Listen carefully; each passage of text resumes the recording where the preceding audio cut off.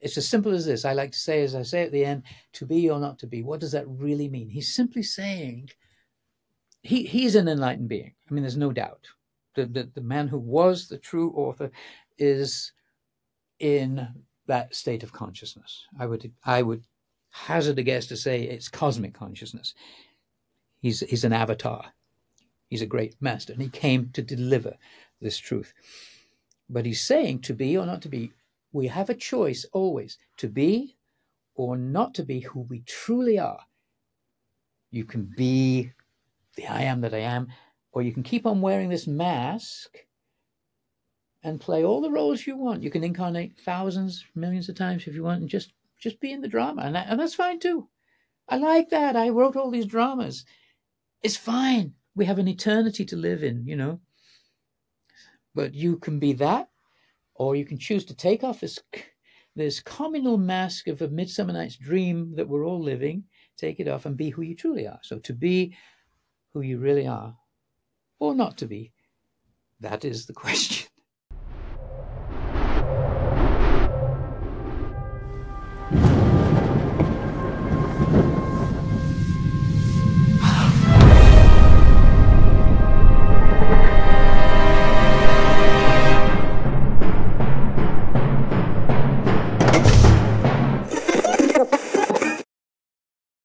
Welcome to Far Out with Faust, everybody. I am Faust Chicho, and today I am honored, excited, delighted to be joined by none other than Alan Green. Let me tell you about this incredible man and what he's been up to if you have not heard of him.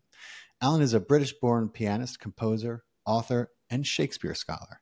His former life in the music business, he was a top 30 artist in the 80s with CBS and Arista Records, author of an award-winning books on the Monkees, and musical director for Davy Jones.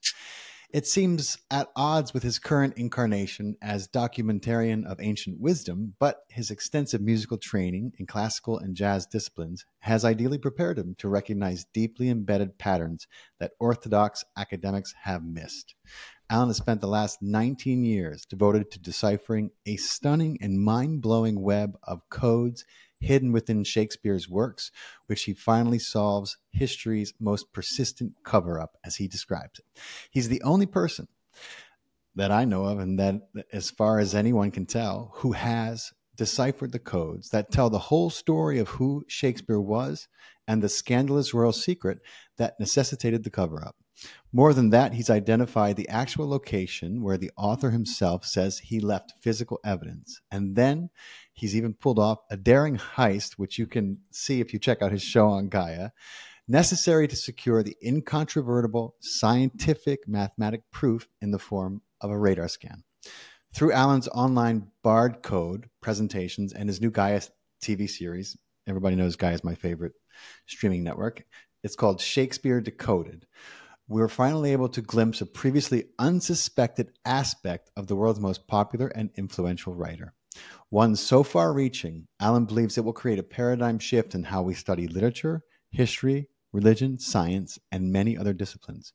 Without further ado, Alan, thank you so much for making some time and coming on. It's a pleasure to thank you for beaming in, brother. It's my pleasure, Faust. Thank you. And thank Dorian for inviting me. We just met about a week ago at a marvelous event at a friend's studio, and she said, we would love to have you on, and now we're doing it right away, so that's great. I'm thrilled to be here. Thank you. She's my I call her my dream catcher. She's incredible. Yeah. Okay. So where to begin, my friend? You were living quite the life there for a period of time. The life of a rock star, baby. Yeah. I know a little something about that, although I've never officially been a rock star. You couldn't tell from my behavior there. I haven't officially been a rock star. Let's get that straight. I mean, I had a close encounter with it, which I'll tell you about if you want. Would you want to start there? Well, I want to know how you manifested a 100-ton luxury cruise liner. Okay. Well, that is the start of the story. Okay. I'm English. I was born in Manchester, up the Reds. That's Manchester United, and I think, like all kids, at least I felt this when I was a child, I thought I was invincible and that I could do anything. But I think that's a normal feeling for most children who are just fresh in from the astral, right? You've just incarnated, where you can just go manifest. You make things, apparently, you can just make anything happen where you just came from. So as you begin to sort of be able to operate this meat body, I think there's still a memory of that, and I can remember just feeling, oh, I can do anything, and that just felt very normal. Of course, you then get a lot of negative input from the environment and friends and family, etc. Not, all well-meaning, perhaps, but still, don't do this, don't do that. No, you hear. So, but as I went into teenage life and deciding to get away from Manchester, it seems as though I just remembered a manifesting system that I must have just brought with me from a past life. It was very clear. I knew exactly what to do. And I'm going to show you that system because I feel it's really useful to share. If anybody wants to try to adopt it for themselves, please go ahead. I have a lot of graphics on it, so we're going to share screen on that. But just let me tell you, background-wise, I was studying classical piano for 9 years first, but I loved jazz most of all, and of course the Beatles were happening at the time that I was growing up, and so I wanted to be in that world as well. I wanted to be the next Beatles. Just about every kid that played anything did. That was the goal. And I remember coming home from school. Well, it was just after school, really. The year would have been 1966, when the Monkees came on TV. And so I'm looking on our little black and white television. Any of you remember that? You probably don't even remember what televisions are, but they were these curious boxes. They were big. At one point, they were very big and boxy. Yeah. Black and white. And on comes this pop group called the Monkees, and at least I know that even young people today have still heard, "Hey, hey, we're the Monkees." That's right. And, at least they've heard that song. And I saw her face, I'm a believer. These are the hit records of the Monkees. In 1966, they had, it seems incredible, but they sold more records than the Beatles and Elvis combined in 1966. Wow, I didn't know that. And that's a fact that I put into a book I wrote later called "They Made a Monkey Out of Me," which we'll get to. But the bottom line was I had this curious reaction to the Monkees. As soon as I saw Davy Jones, who was one of the members of the Monkees and perhaps the most famous and certainly the cutest, if you were to compare it to the Beatles, he was McCartney. He was the cute one that got all the girls, and in each episode, stars came out of his eyes, and he fell in love with somebody. He was from Manchester, from around the corner from where I was. I didn't know him, but he had got this gig, and the moment I saw him on television, my stomach churned with pain, and I utterly hated him. And I couldn't explain why. There was no rational reason. I didn't know him. But I had this absolute visceral reaction, which at first I just put down to, well, it was jealousy, of course. Like, he's got the gig I wanted. How come he got it? I wasn't old enough to be out there yet doing that, but I was upset, to say the least. So that's preamble to what comes later. I just saw this guy, and I just tuned it out. I thought, I don't want to see this show. I hate this guy. No reason at all. So now I go out into the world, and first of all, I was at the Royal College of Music. I got a sort of what do they call it? Well, a free pass, I suppose. I can't even... Scholarship, yeah. In England, a scholarship to go along. But I didn't last long because it was classical music and they had no tolerance at all for jazz. I remember going in one day to my professor and saying, so excited, I'm going to see Duke Ellington tonight at the Free Trade Hall.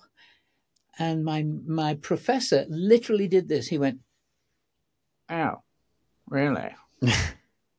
Sort of like, why on earth would you do that? It was really awful. It was prejudice on every level, of course, against the music, racial prejudice, everything. So I thought, oh, I'm not going to last long here. So I just left. I did not even complete my first year. And I went to, sort of despite them, I went to Africa with a jazz band. So, oh, wow. So I went to Africa, and that gave me the impetus and the taste for travel. I thought, oh, this is great. I would love to travel. But anyway, so I get back. I'm playing in a jazz club in England, and I get this idea. I would love to get a gig on a cruise ship. That was my goal, because I thought, you can travel the world, save all your money, get to see the entire world. So all I knew about how to manifest was that you had to think positively, more positively than negatively. Obviously, everybody knows that. I'd read a few books like How to Win Friends and Influence People, Think and Grow Rich, Napoleon Hill's book, Dale Carnegie's book. But yes, I didn't know how to meditate. But I just assumed that if I got a picture of a cruise ship and I stuck it up on my wall and I focused on it every morning and every night, and if I could really, literally focus my mind to believe I was already on it, see it. Yes. See the palm trees, see the blue ocean, see the sand, see myself at a grand piano, surrounded by beautiful women, of course, and just showing off. I mean, that's, you just, oh, I can see it, I can see it, I can see it. I was 19, I was 19 going on 20.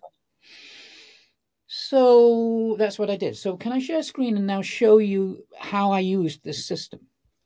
And I called the system at the time the missing eye. Well, no, let me correct myself on that. I didn't call it anything at the time. I'm calling later the missing eye because there's a connection to it that makes sense much, much, much later. But at the time, I just went, this is how you do it. You stick a picture on your wall of a 100,000-ton luxury cruise liner, and you focus on it.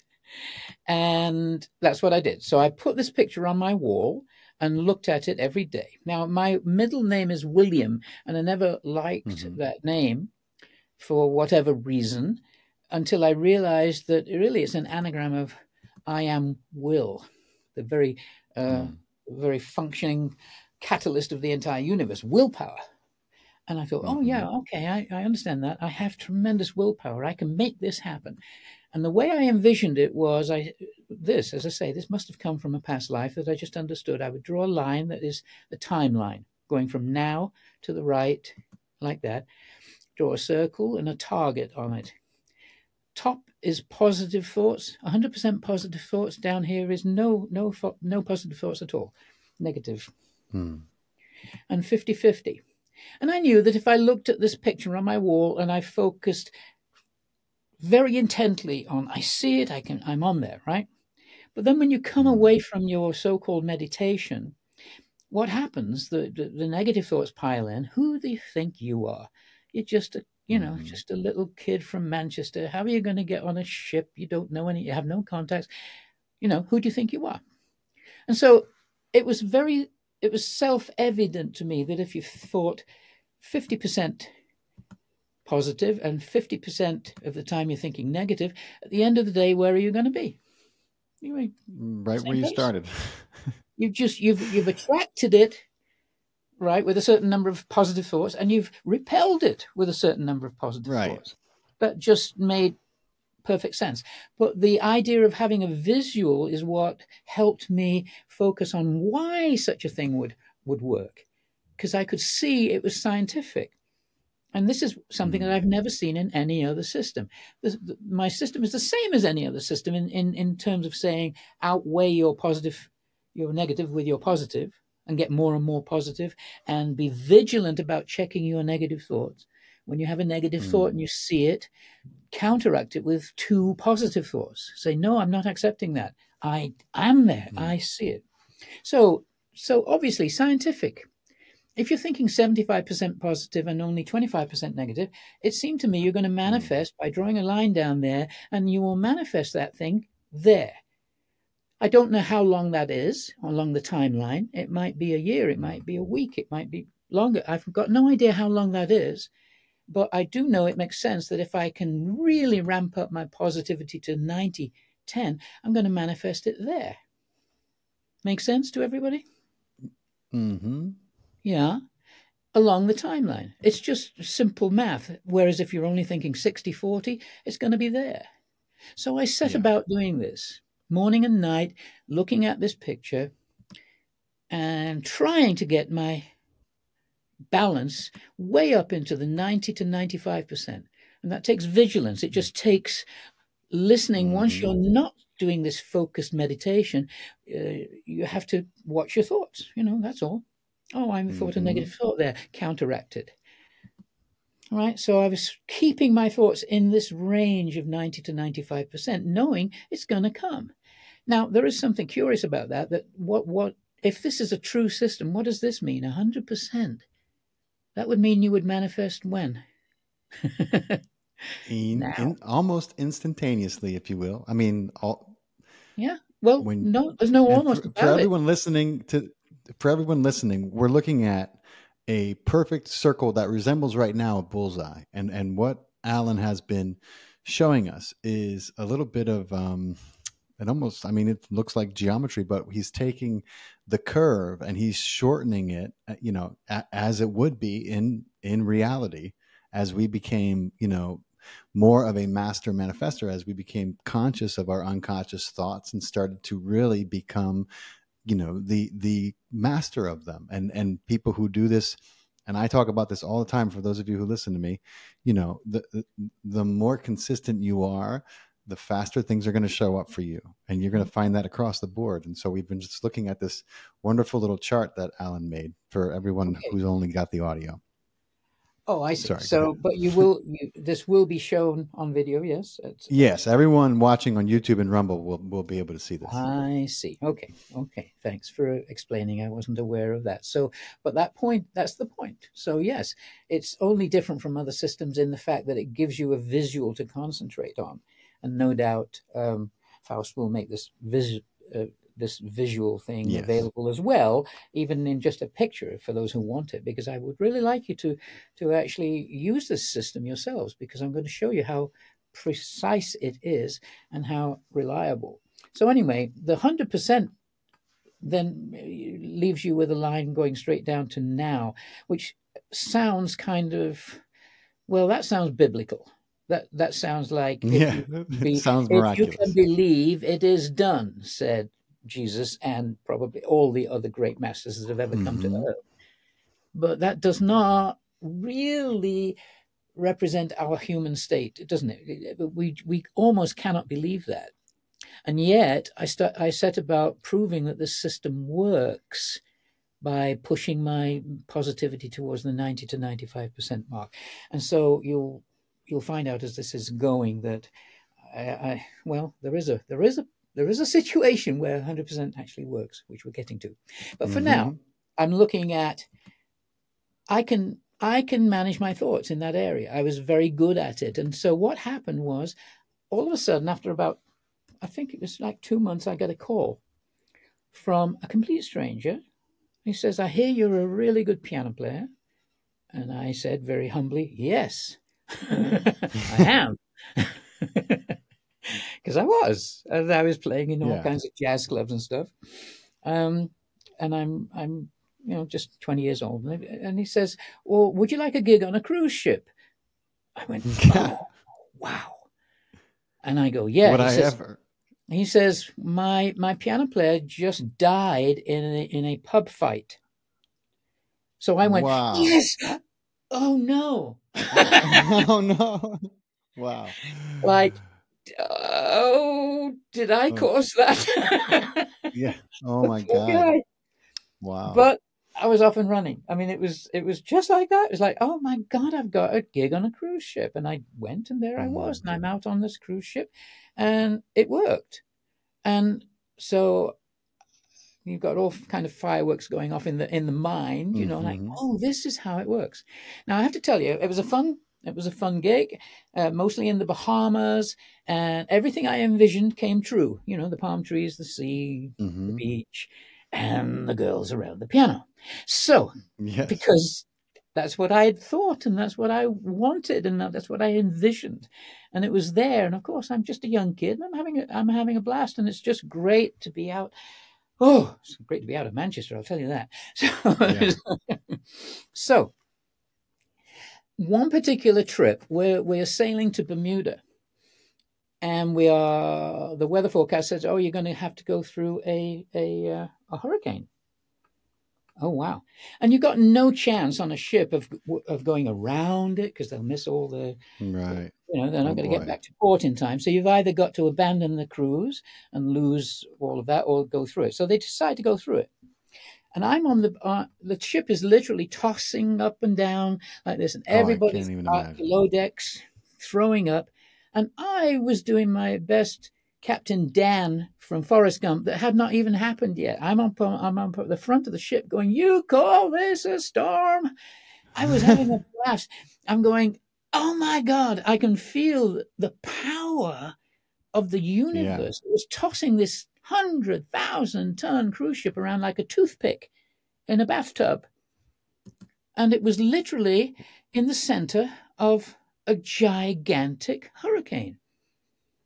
Wow. And it just struck me, this is the power of the universe. It's the same power at whatever level, down at electrons or in galaxies. It is the power that you're tapping into by this manifesting. And so it just thrilled me. And I set about being even more determined to manifest. So when I got back from my couple of years on that ship, I was writing songs by now and singing as well as playing piano.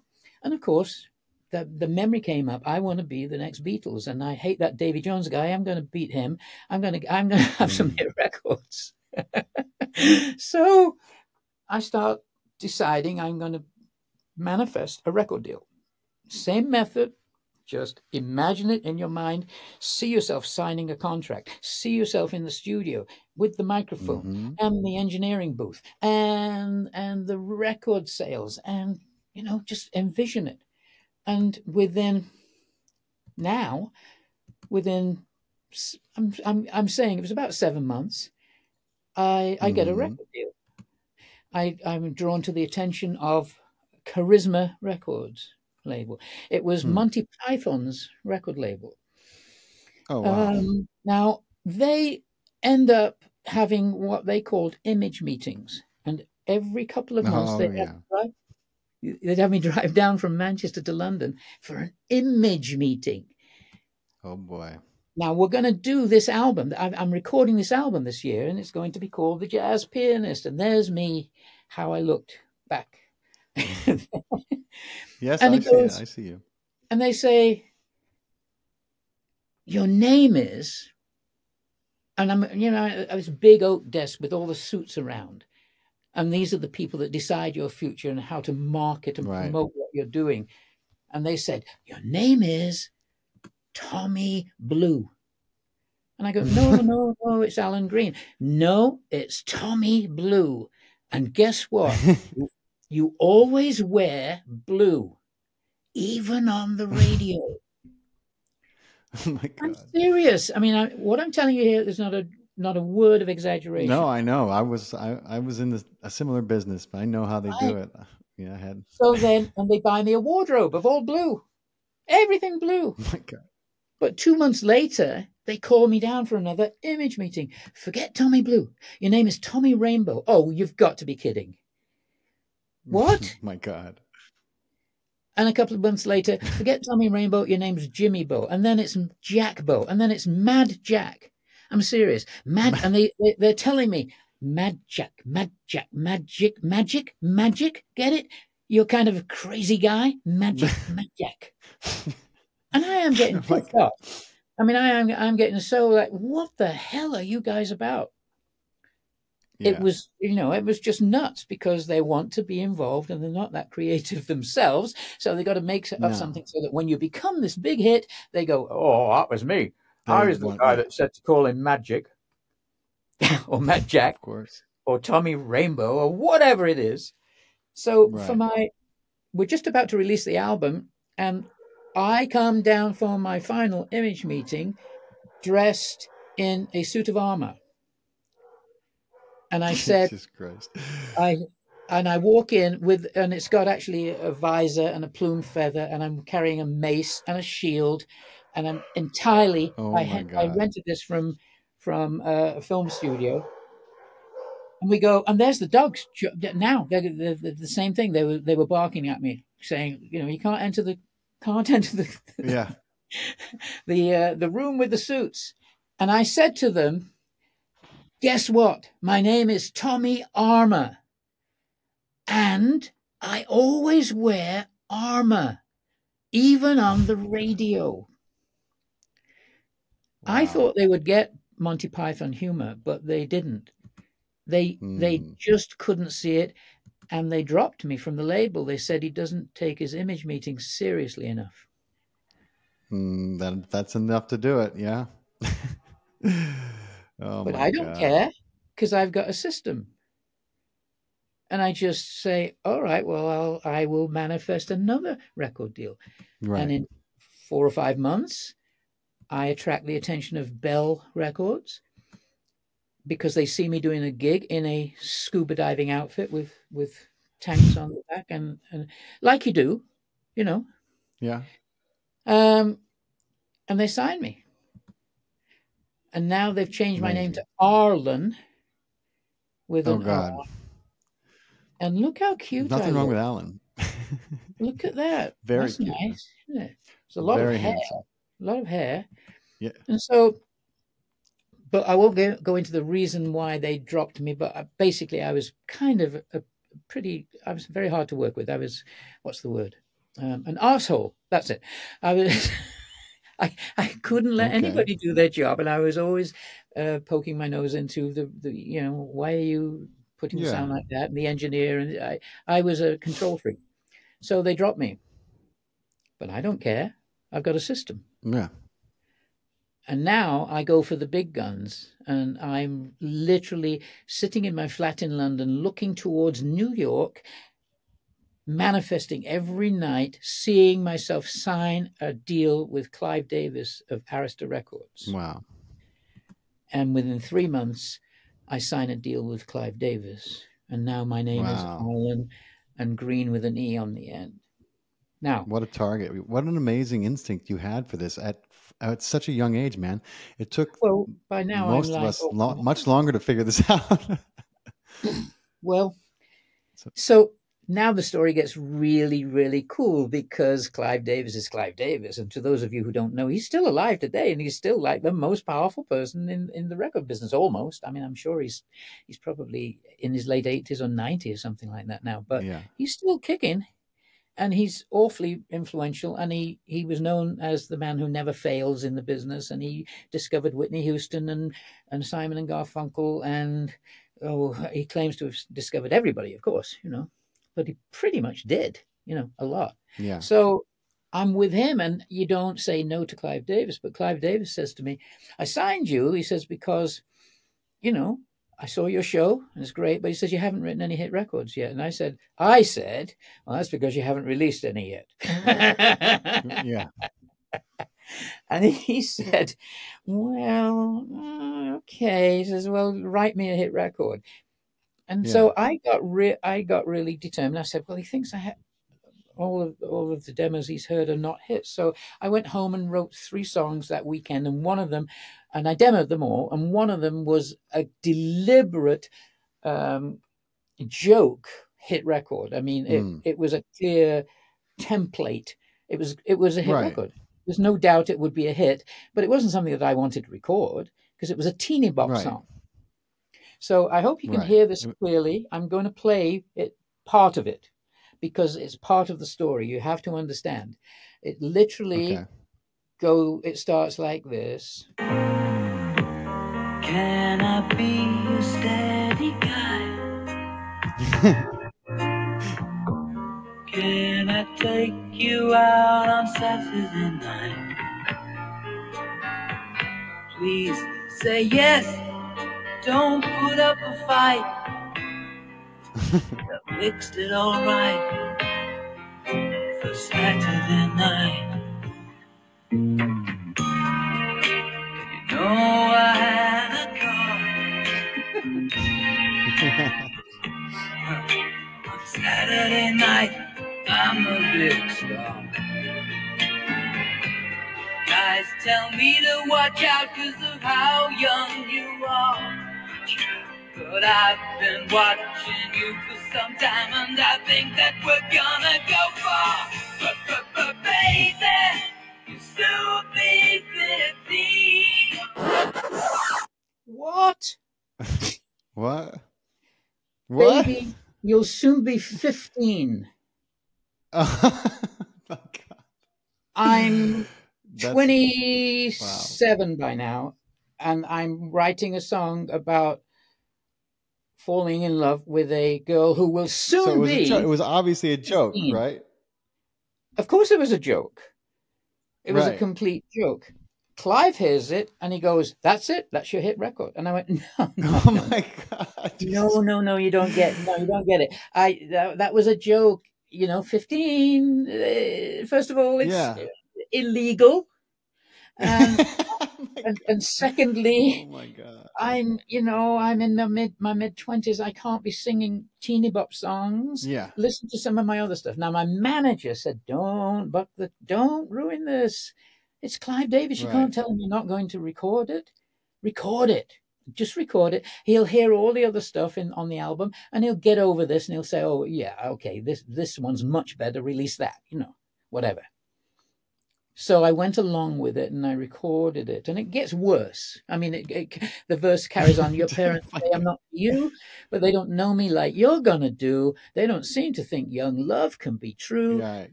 True as the night and the stars in your eyes, and as true as I'll be to you. But baby, you'll soon be 15. And I'm cringing recording it, and I'm thinking, I can't do this. It's not, So we end up working a year on this album, like I did on all each of the other record label things, and we get to the end, and they're going to do a big launch, and I just can't stomach it, because he still says, "Yes, that's your hit," which I can't do. Yeah. And so what I did was late at night. As a joke, Well, it's a complete but it was a very obvious formulaic hit song.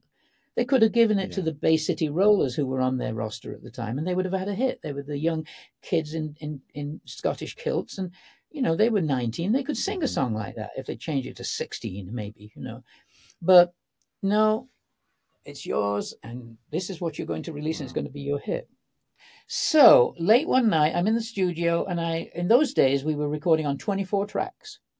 So again, people today don't really understand what that is. They've got multi-track recorders in their own homes, in their garage, in their bedroom.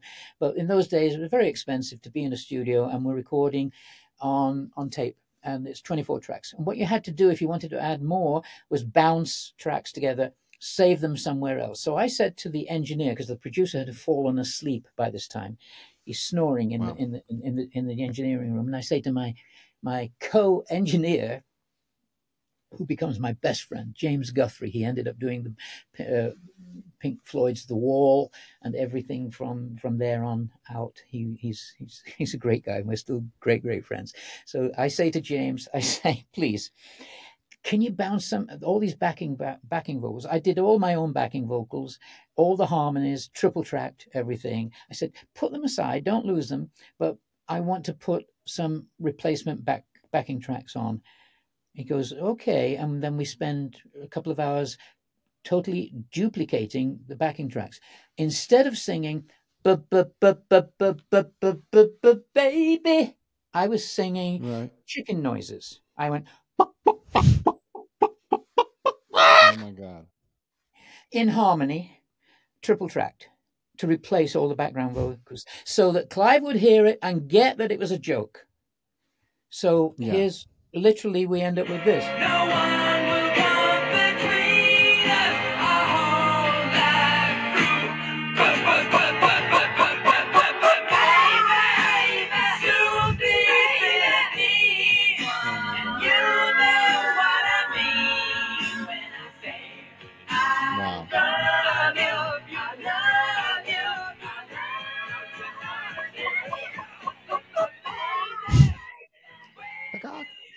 needless to say, he didn't think it was very funny.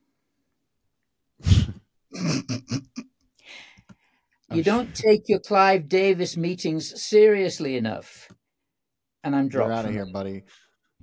Wow. Well, wow. We could stop sharing for a moment, and then I'll go back into the second half of this. I mean, isn't that, that's just typical of the industry. They had spent well over $1 million on recording this album.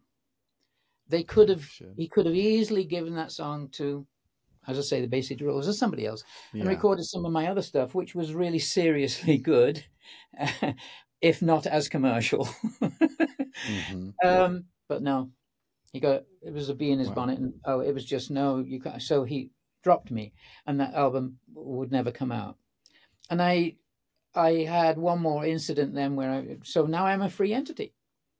And I'm going to go and try to push. And I had what's called a white album of it, an acetate of the album as it was going to come out. It was never going to come out because Clive has now said, nope, no way. And I'm deciding that I've got to go to America because what was happening at the time was the Sex Pistols and total punk rock. And that's not what I write. I write melodies and tunes and so I go to America. So I'm going to share screen again. So what happened when I come to America and I don't know anybody. I come and I'm sleeping on the couch of a friend in LA. And so I go to all the record companies rather. I go to all the record companies that I know are in business in LA, which is a lot, all these. And I'm showing off my Arista album that is not going to come out, and I'm playing it as a demo. And every single one of them, I mean, I spent about 2 months doing this, getting meetings with all of these record labels. Every single one, oh, this is great stuff. Yes, we'll call you. Yes, we'll call you. Oh, this is fabulous. Terrific. No one calls back. Why? Because Clive Davis is so powerful. Because Clive, yeah. So every single one of them, their ears are closed. And there's one left that was just launching called Planet Records. And it was Richard Perry, one of the most successful producers in the world. He had produced everybody, Rod Stewart, Carly Simon, Ringo Starr, Donna Summer, Leo Sayer, Diana Ross, Nielsen, Barbra Streisand, Art Garfunkel, everybody, The Temptations. He even recorded Ella Fitzgerald, for God's sake. And I hadn't been there. So I end up finding out where he lives in this big mansion in Beverly Hills. And I wait outside the tennis courts for his friends to be leaving, the gates open, and I walk in. I'm basically breaking into his property. And I walk up to the front door and ring the bell, and he answers. And he's standing there, and I'm saying, I'm sorry, I know this is the wrong way to do this. I love your stuff. Oh, I love your stuff. Nielsen, Schmielsen, fabulous. Oh, I shouldn't do this, but please, I'm really good. Would you please listen to this album? It was recorded on Arista. I was dropped from Arista, but you'll like it. If you will, please just listen to it. And he said something like that and said, get out. Yeah. This is the wrong way to do this. Yeah. And so I was at the end of my tether because this system that I have now is not working, right? I'm using this system. Right. And all of a sudden it's broken and it's not working. Why is that? Something's wrong. There's something missing. And I had, by this time, I've exhausted my American Express card. In those days, they didn't know instantly that you had no money. It would take a few days for it to go through the banking system. I had a rental car that was due that I couldn't pay for. I had borrowed money from friends to come to America who believed in me, said, you go get another record deal, Alan. You're the greatest. You can do it, And I was completely out of money, completely out of patience, and completely out of faith because my system was just now, I wasn't there at 90 to 95. I was completely down to here. Sure. Nothing. Everything had failed, and I couldn't understand why. And this is a fairly typical story as well. But I'm driving back from going to visit a friend out in Chicago, to just get high and say, I don't know what happened. Yeah. And I've got to go back to Los Angeles and give this car back to the rental company, and it's not working. My system is broken. It's dead. And I'm driving back. My friend gave me a gas card. Gave me a gas card so I could drive back and pay for the petrol, for the gasoline. I'm driving through Texas, and I'm pretty down, but I'm not drunk, and I'm not high. I'm not anything. I'm just depressed, and I'm driving back to Los Angeles, assuming that I'm facing complete disaster. Yeah. And then it happens, and the divine speaks to you. I mean, it happens to many people. You're at your lowest possible ebb, and I hear the voice inside, the silent voice, and I know it's God. I know. There's no question. It's that time, And what I heard was this: Alan, when you're playing the piano for like 10 or 12 people, and one person isn't paying attention, you get really upset, don't you? Ooh, busted. Yeah. Pearls before swine. Why isn't that person listening? Why aren't they knocked out by the great me? All right? That's how I felt. And the voice simply said, and I'm driving, bear in mind, and I'm on the freeway driving through Texas. And the hand passed across the windshield like this. And as the voice said, well, I'm playing this song all the time. In other words, all creation. And hardly anybody's paying any attention.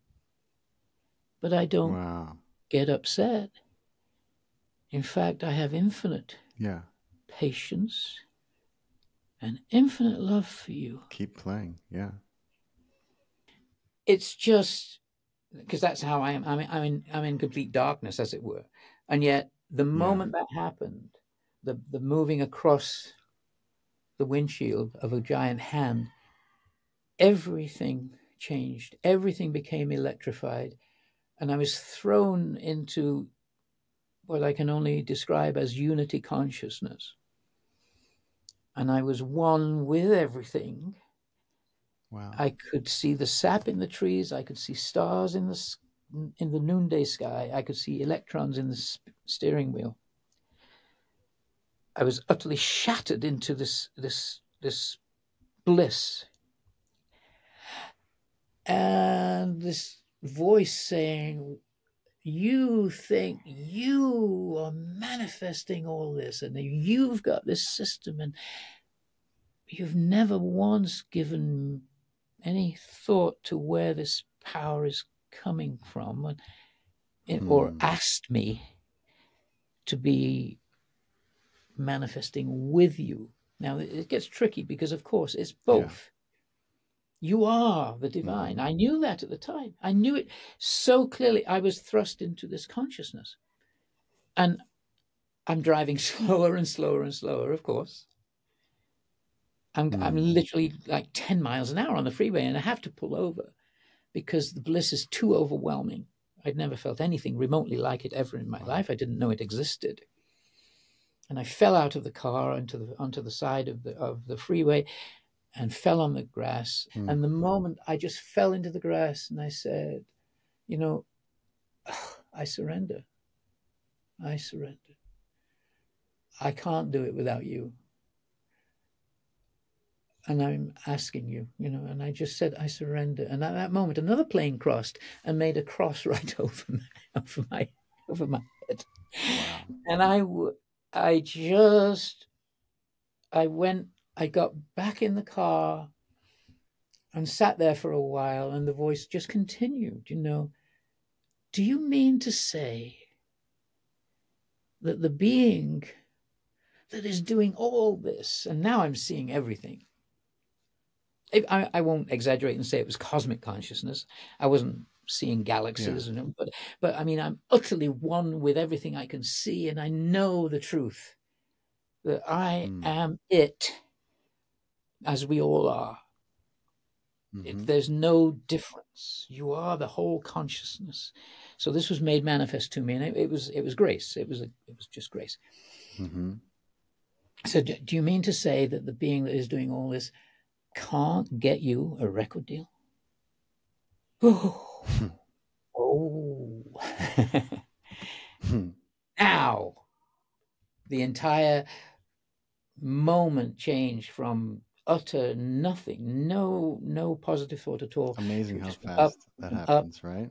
And up and up and up and up to this point of, you might say it's 99%, and yet it clicked over. 100% positivity, because the question seems so ludicrous. Do you mean to say I can't get you a record deal? The divine? Ask me. Ask me. And I've surrendered, and I say, yes, yeah. 100%, I'm in the now. I tried to find a negative thought in my whole mind, my body, my heart. I couldn't find it anywhere. It made no sense to say it can't happen, because this was an assurance beyond anything. I'm doing all this. I can't get you a deal. Of course I can get you a deal. Just ask me. So everything disappeared. I was out of time. Time had gone.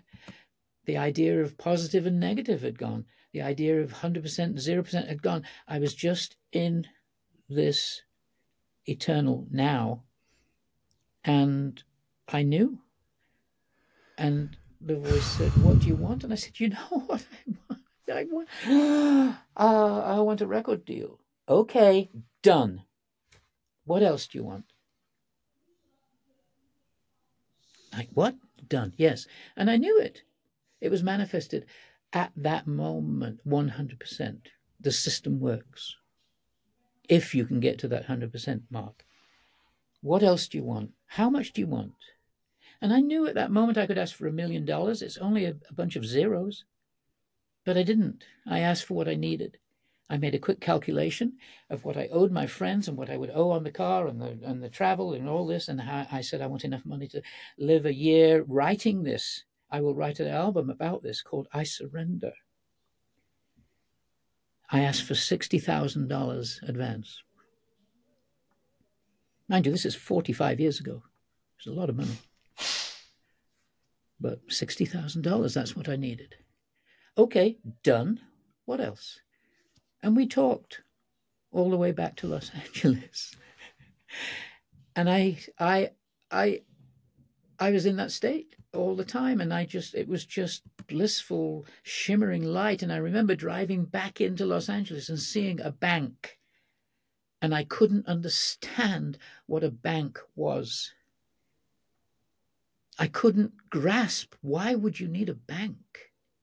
I have this bank in my heart, and all I need to do is ask, and it is given to me. I saw an insurance company, and I couldn't understand what it was. It made no sense to me. And why would I have all the assurance in the world that I need? And I get back to the place, my friend whose couch I'm sleeping on, and I sleep the best night's sleep I've had in months and months and months, right? And I can remember thinking as I drifted off to sleep, please be still here when I wake up. Please don't go. This feeling, please don't go. And I slept well, and I woke up, and it was still there. And the phone rang, and my friend was out. So I answered the phone, and it was Richard Perry. And he said, yesterday I heard your album. I can't remember word for word. He said something like, it's some of the best stuff I've heard in a long time. I would like to discuss a record deal. Come to my house. You know where I live. Because I'd broken into his home. Uh-huh. And I got a record deal. And do you know how much they gave me in an advance? Yeah, $60,000.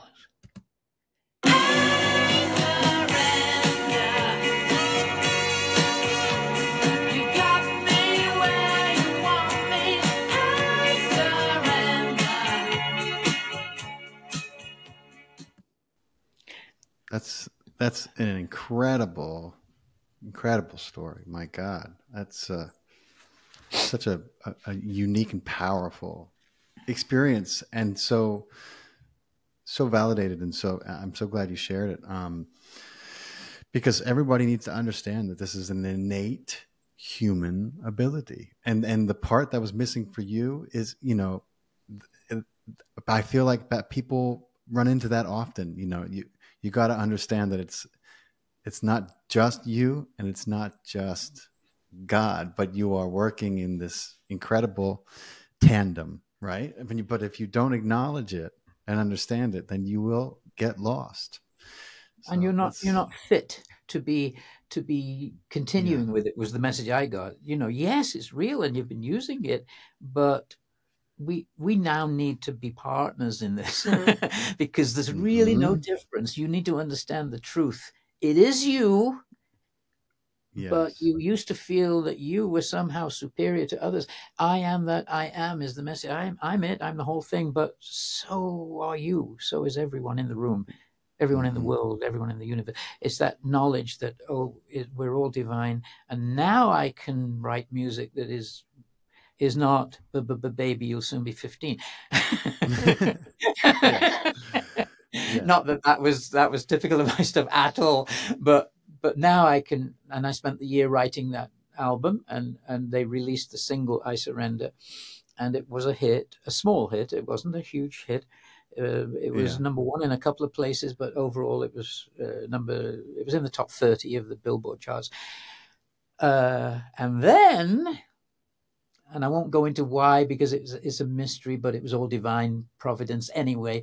They dropped me, even though they had a hit record, and I was not being difficult to work with at all. In fact, I Surrender became my touchstone, my mantra. I would surrender to everything, whatever's going on. I surrender my own idea of, I know best, because I knew that I don't always know best, and perhaps what you're giving me now is better than what I'm wanting. And that's perhaps Providence had higher aspirations for you than a lucrative record deal, and I think that's I would be dead now I'd be dead if I'd become famous back then. I would, with my addictive personality and everything. I wouldn't have survived in the rock. That's the other thing that people have to remember, and that is that sometimes things happen that seem to go against our path or be obstacles, or but we have to remember that our path is set out before us, not just by what we can perceive in this moment, but by a greater path, a soul path. And oftentimes what we think is, oh God, the worst thing that could ever happen ends up becoming the greatest thing that could ever happen very often. So I want to take us, Alan, because I want to get into some of the most remarkable things without getting to the incredible show that you have on Gaia, and where you've come to with this, the incredible encryptions that you found. That's a lot, and I want to finish with that, but I want to get it. I can't have you skip over this incredible experience you had in 2004. Although I don't want to spend too much time with it, but my audience is very attuned to, the extraterrestrial and how connected we are and how much they're trying to do for this human race. And I talk about it a lot. And so I would love for you to go into that, and then let's go into, without getting too bogged down, some of the unbelievable codes that you have come into deciphering, and this great revelation that is coming, hopefully on a global scale. And I also can't have you skip, because the Freemasons and the Rosicrucians are two secret societies, particularly the Freemasons at the upper echelon of it, that have now gotten kind of, a very bad name in a lot of ways, and it's not for nothing that they have come into that. Now, obviously 95% of Freemasons are like you and I, and they don't really know about what has transpired at the upper echelons of this secret society. But I would love to know what you think about, because you've really kind of gotten into it and gotten familiar with it, and you've cracked this incredible code, which doesn't surprise me. Is free Masonic in nature, Sure. and dates back to the Rosicrucians. So I would love to get into some of that, but we can't skip this visit you had in 2004. No, So let's sure. start there. Okay. All right. Well, if you don't mind, I'll give you two sentences that just wrap up the Davy Jones story, because otherwise that makes no sense. Sure. Why did I start by telling you how I hate Davy Jones? As soon as I had my hit record and got dropped, I get a call for a gig. It's secretive. They don't tell me what it's about. They want you to just go and whip this band into shape. They're very good. They can play, but they can't read charts very well. And they need somebody to teach them the charts. And I go along to this gig, and I'm teaching this band these charts. And they're playing well, and we have about 45 minutes into it. And all of a sudden, at the end, it's in a theater. And I look towards the back, and in through the doors at the back end of the theater walks Davy Jones of the Monkees. And it's the guy that I hate, right? For no reason. 20 years ago. He walks in, and I'm going, and my stomach churned again. I was like, oh, shit. Oh, my God. It's that guy, right? No reason. Wow. Just. And he comes up to me, and he calls everybody, he's passed now, he used to call everybody cowboy. And he comes up and he starts right in with the Manchester stuff. And he goes, hello, cowboy, how's it going? I hear you're from Manchester just like me. Hey, do you know that pub down road on Oxford Street where Ena Sharples used to be? And he starts doing all Manchester humour. And I'm gradually, within a couple of minutes, liking him, and then feeling, I'm laughing myself silly because he's so funny. Yeah. He was one of the funniest people I've ever known. He could make you hurt from laughing. And so I start riffing back to him, and I'm making him laugh. And he's falling about. And the two of us are falling about laughing in this theater. After about 10 minutes of just meeting, the band are standing around going, what the hell's going on? Are we rehearsing or what? And he says to me, yeah, you're coming on road with us, aren't you? Oh, it'd be great. You and me together, two Manchester lads, two handsome-looking Manchester. And he's the pop star. He's the biggest star in the world, or was at the time. Right. And he's asking me to come on the road with him. And I literally found myself saying yes. And 2 days later, I was on the road with him as his musical director. So I just wanted to wrap that up, because what was I given? What was I given as a result of wanting that fame? It was denied me, but I got to experience it vicariously by being with him for 12 years on the road and seeing what a miserable life that is. To be utterly known that you can't walk out in the street without being mobbed. Even then, years later, they were doing the 20th anniversary tour. Yeah. I wrote a book about it. It was a big bestseller. They did a 25th anniversary tour. I wrote a book about that. That was another big seller. It won awards. I got to experience it without having to live it. That was probably the greatest gift that the divine gave me. Yeah. You thought you wanted this.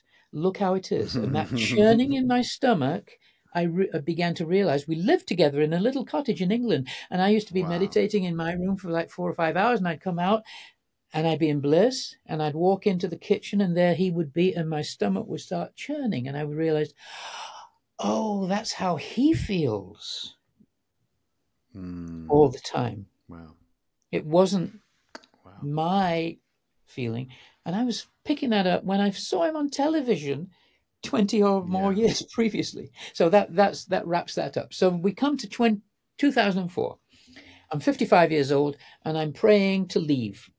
I don't like it here anymore. I'm saying to God, I've done everything. I was on 5 record labels. You gave me my hit. You gave me my little tiny hit. Thank you.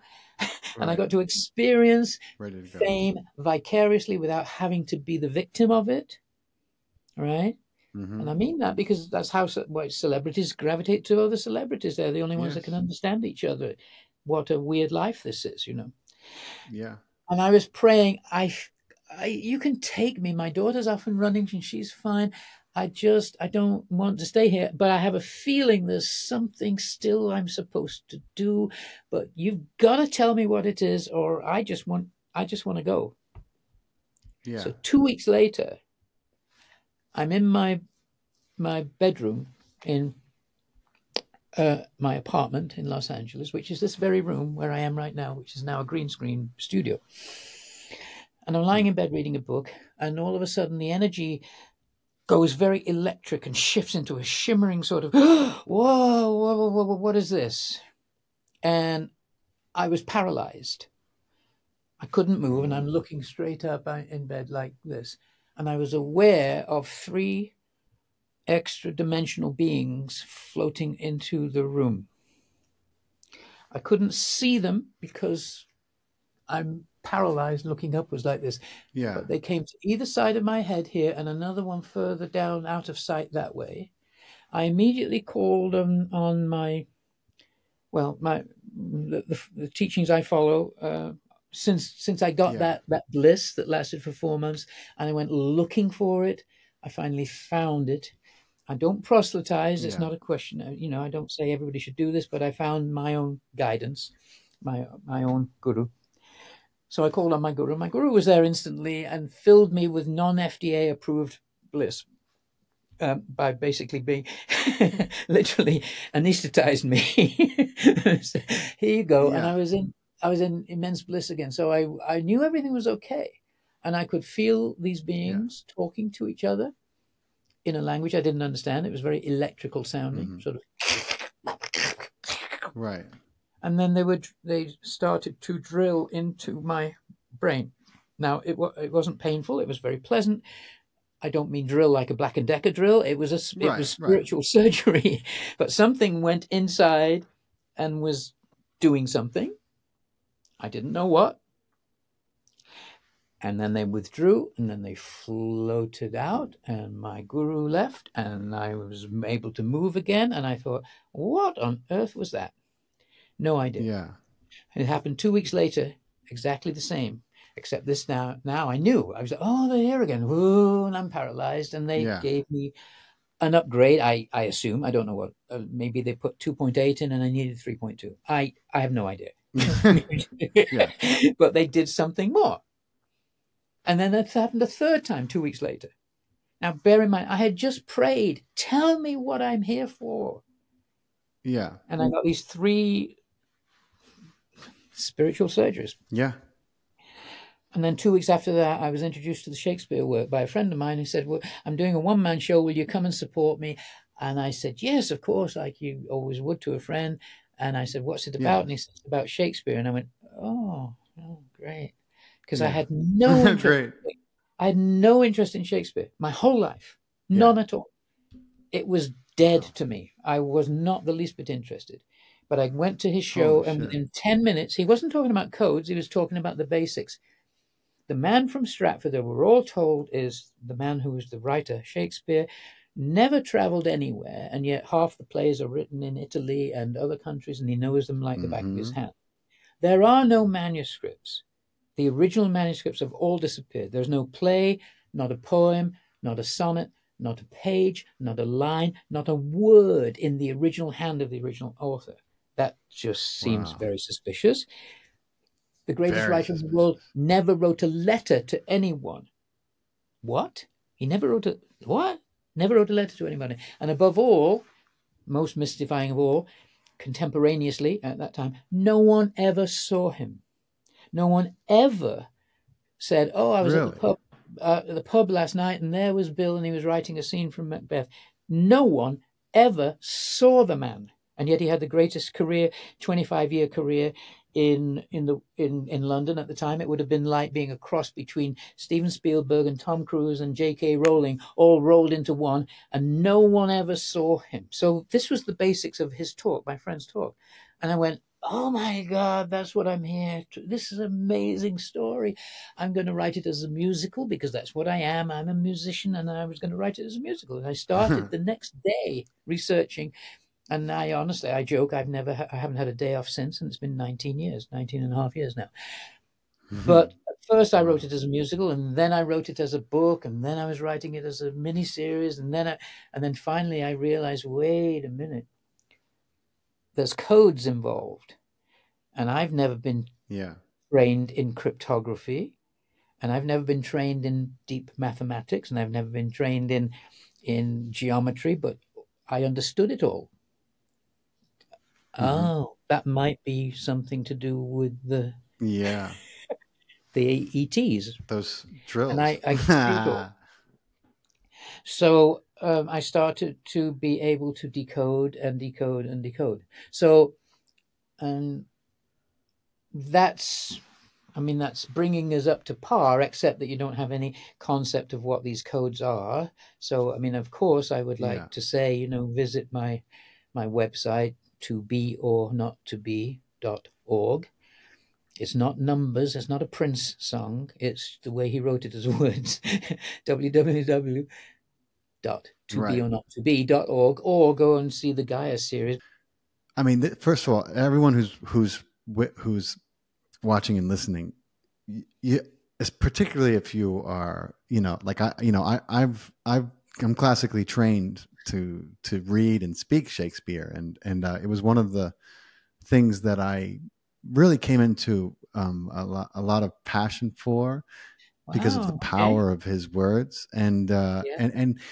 and so Shakespeare, even as an actor, needs to be decoded. The iambic tells you not only the story as it's written on the page, but it tells the actor what state the character is in. It's, Shakespeare, it's not like modern plays where you read a character description, it's like a page long. That was in the text. And so Shakespeare always has required decoding for actors who truly want to be good at speaking his incredible verse and his lines. But fascinating to me that so it doesn't surprise me at all that there is so much more to the code, because when you start really learning Shakespeare, you learn that it's all encoded in one way or another. So I can't recommend Alan's show enough for anyone who's interested. Most people who follow me, I think, have succumbed to my recommendations and got a Gaia subscription. So it won't be much trouble for them to check out this show while they're watching. If they want to know where, just yes. go to my website, and then when you just click on the website, the landing page, it has a big red button there saying, "Here's the Gaia show." So you just click on it there. But of course, it's a different kind of encoding. You're right; it's encoded in a certain way to deliver all kinds of information as to how to pause, how to breathe through the iambic. Yes. Pentameter, All that. and that's a skill all its own. And in a way, it is an encoding. But this coding that I'm talking about is absolutely mathematically provable. In other words, it's just that I could recognize that if you see, again, we won't go into how, but literally, let's say his gravestone. The man from Stratford, he was born Shakespeare. His name is Shakespeare. It doesn't have an E in it, doesn't have the long-sounding shake, but nevertheless, so we call him Shakespeare.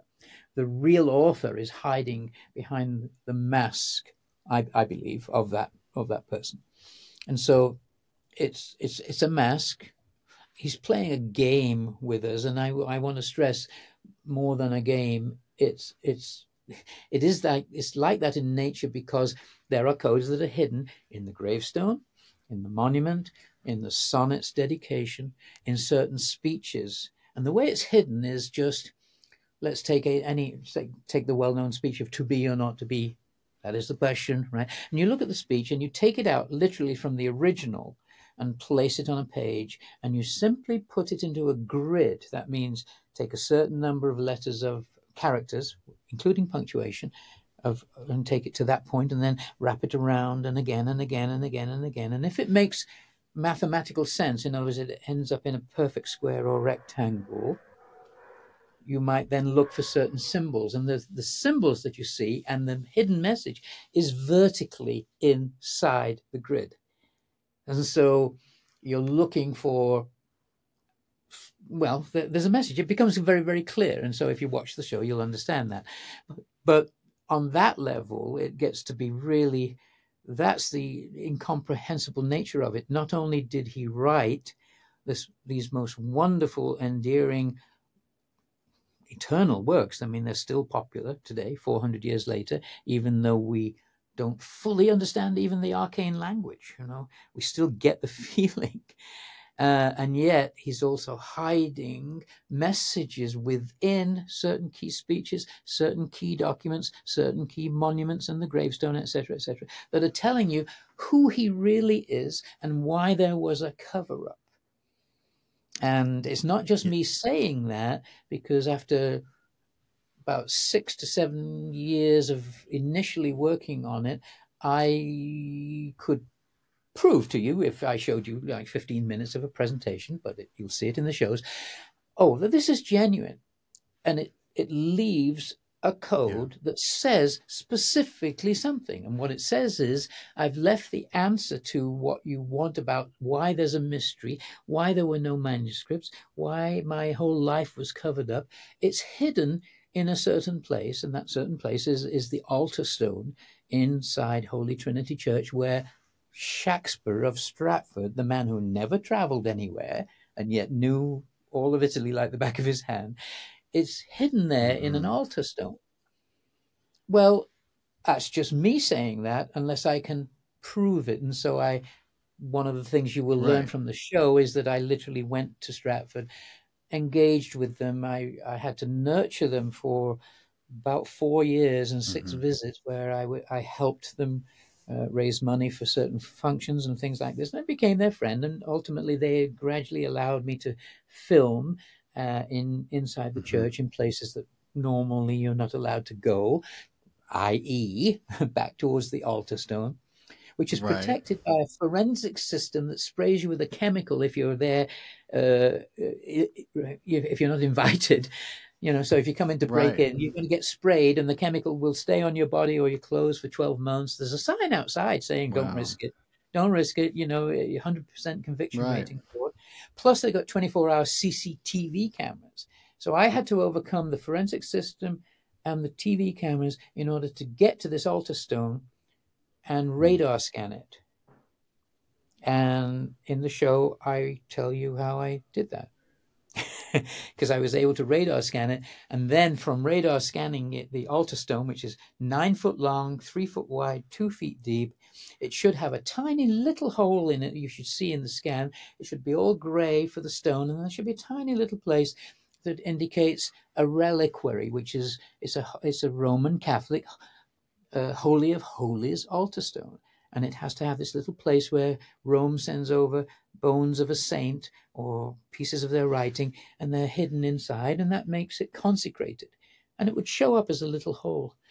But as you'll see on the show, that hole, one side radar scanned it, is 250 times the size it's supposed to be. It is not a tiny little hole. Yeah. It's enormous, and you can see different levels in it. So that proves the authenticity of the codes. It proves that, okay, this system that I had discovered is true and genuine, and it shows you that there is something there. All you have to do is now convince the church to open it in full view of the world's media and the public, and that's my effort now. I'm actually going to Stratford next week to talk to the church about this. But I mean, this is a long time ago. How's the effort going? Well, right now it's not going anywhere, but it will. I mean, in other words, here's the thing: Stratford exists on the myth of their man, the man who was born in Stratford, being the true Shakespeare. If he's not, well, they don't want to find out what's in that altar in case it tells you who it really was, and then it turns out to be not their guy. On the other hand, it's not as simple as that. Their guy is tremendously important because it's what the bard, as we call him in England, has left us is this magnificent puzzle to find out who I truly am, right? Find out who this is. Oh, it's a treasure hunt. It's a game. It's a puzzle. Hamlet says in one section, undiscovered country from whose bourne no traveller returns. You know, it's talking about that. It says puzzles the will. But all the codes have to be read forwards and backwards. So what that puzzles the will says is really will's the puzzle. The actual identity of Will, the author, is the puzzle. And it's a puzzle. It truly is. Yeah. It's a game. And once you understand that, the way I end the Gaia series is I just say, look, it's as simple as this. He's saying in one of the sonnets, he says, I am that I am. Well, that's the name of God given by God to Moses on Mount Sinai. Echye, Asher, Echye. I am that I am. It's the name of God. But King James issued an edict in 1606 forbidding the use of the name of God. You cannot use it. You cannot say it. You can't say Jesus Christ. You can't say Holy Trinity. You can't say I am that I am. You can't, right? Under penalty of huge fines and then ultimately death. And yet he says it.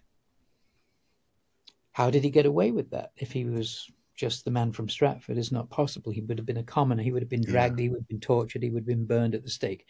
So instead, it's as simple as this. I like to say, as I say at the end, to be or not to be. What does that really mean? He's simply saying he's an enlightened being. I mean, there's no doubt. The man who was the true author is in that state of consciousness. I would hazard a guess to say it's cosmic consciousness. He's an avatar. He's a great master, and he came to deliver this truth. But he's saying to be or not to be. We have a choice always to be or not to be who we truly are. You can be the I am that I am, or you can keep on wearing this mask and play all the roles you want. You can incarnate thousands, millions of times if you want, and just be in the drama. And that's fine too. I like that. I wrote all these dramas. It's fine. We have an eternity to live in, you know.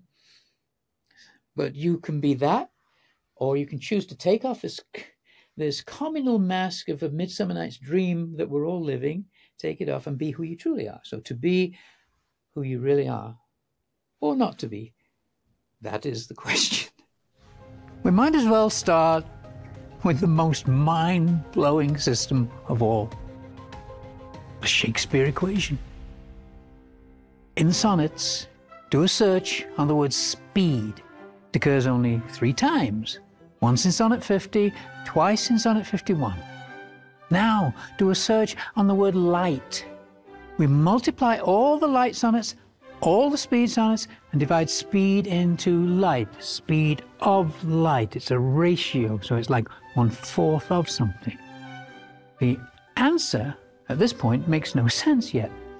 But I knew there had to be a key, even though I didn't know yet where this was leading. My intuition kept whispering, pyramid, pyramid. Since that's so important to Rosicrucian and Freemasonic philosophy, I looked and found the only sonnet that has the word pyramid in it is number 1, 2, 3, of course. 1, 2, 3. It's obvious. So I multiplied by that. Still didn't ring any bells, but I was looking for the well-known speed of light number, which, as we all know, is defined in meters per second as 299,792,458 meters per second, right? We all know that. Sure, I had to learn some advanced math and trig before it clicked. But all of a sudden I realized, oh, he must be working in ancient Egyptian measurements. Well, converting Egyptian royal cubits into meters turns out to be very simple. You just multiply by pi/6. So I did. And there it was. Astonishing. The speed of light in meters per second to 99.84% accuracy. And it's not a fluke. And what proves it is that the system can be duplicated. On the left, you input the sonnet numbers that contain the words you're looking for. In the middle, multiply by what I've called the Shakespeare equation, 123 times pi/6. On the right will be the solution.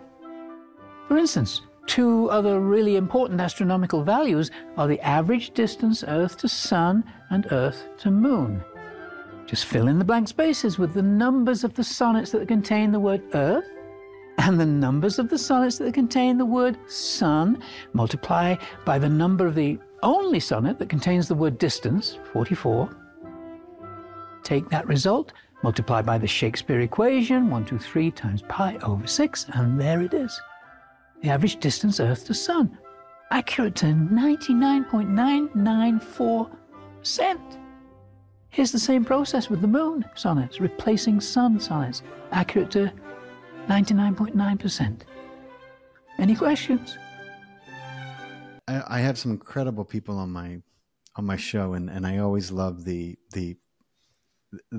possibility of someone hearing something that they can immediately acclimate into their life that will allow them a greater expression. Oh, did I freeze? Can you hear me at all? Yeah, I hear you again now. Yeah, it froze for about 10 seconds. Okay. It still says it's uploading though, so it's probably all right. I wanted to give you, it's this is the software's so choppy. I apologize, everyone who's stayed with us so far. Don't worry. It's not a problem. It's okay. I'll gladly come back.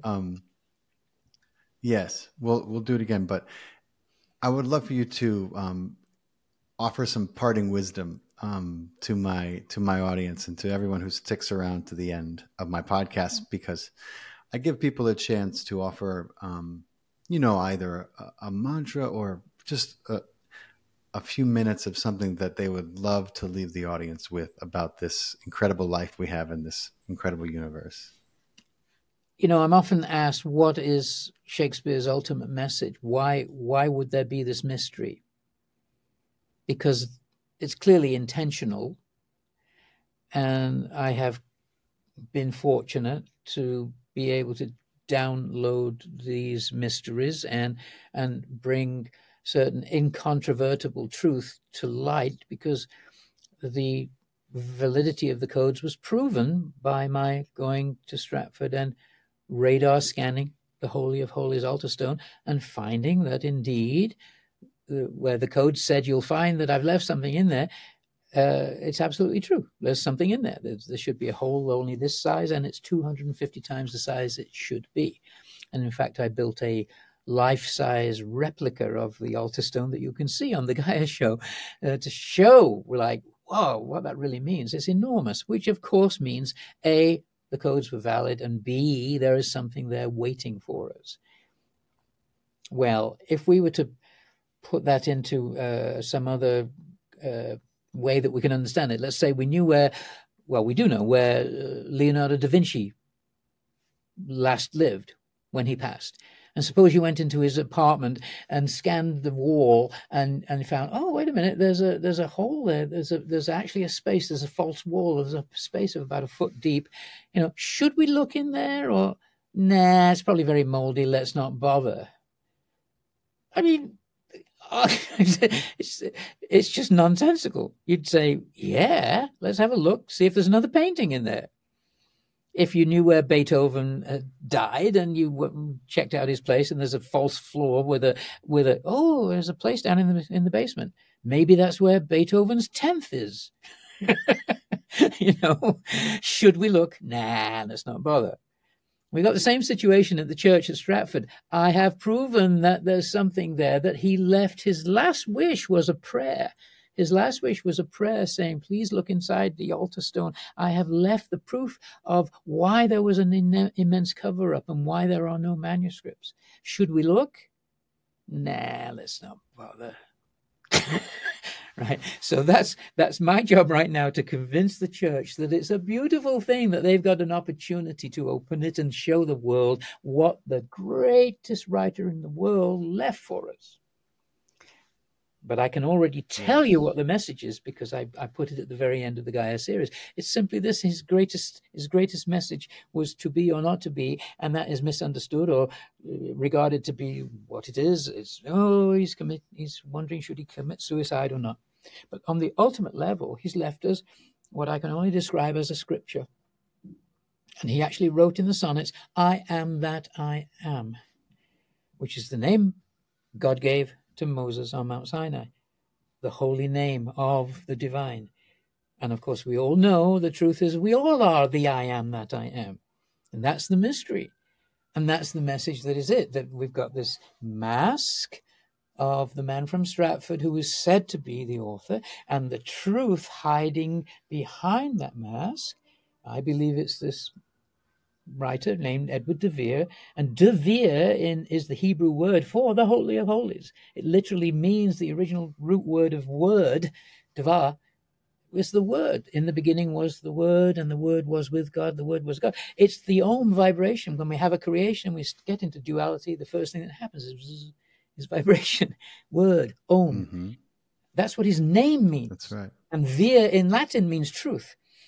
And the Holy of Holies itself, where the answer is the Hebrew name de Vir. So it's a perfect metaphor. And he's saying, look, I'm hiding. The Vir is the truth hiding behind this mask. We are all wearing a mask. We're all Shakespeare. We're all wearing this communal mask of our collective Midsummer Night's Dream, and we can keep on incarnating as much as we want and play every role we want, just like Bottom does in Midsummer Night's Dream. He wants to do everything, right? And he says, that's fine too. Yeah. I love drama. I wrote all these dramas. That's life on Earth. Just live it. And if you do a million incarnations, what does it matter? You've still got an eternity left, right? It's nothing. It's or you can take off that mask, be who you truly are, the I am that I am. So when he says to be or not to be, he's saying we all have that choice to be who we truly are and express that and speak that truth to the others of us who don't yet know who we all are, and speak that truth, or keep that mask, or not to be. You can keep the mask on and keep on having fun. Right. Although sometimes it's not so much fun. So, I mean, it's your choice. Yeah. That's the message. It's a scripture. It's it's very beautiful. It's all couched in terms of a game, a puzzle to sort out. So that's what I believe he's doing. And right now I consider my job to be to convince the church to open that altar and let us see what the great writer's last wish was. So I'm heading there next week to try to convince them of that. I can't wait to touch back, to check in with you again and check on your progress and help you as much as I can, because it's a noble and beautiful work that you have endeavored. And I'm so grateful for your time. I'm so sorry about the technical difficulties.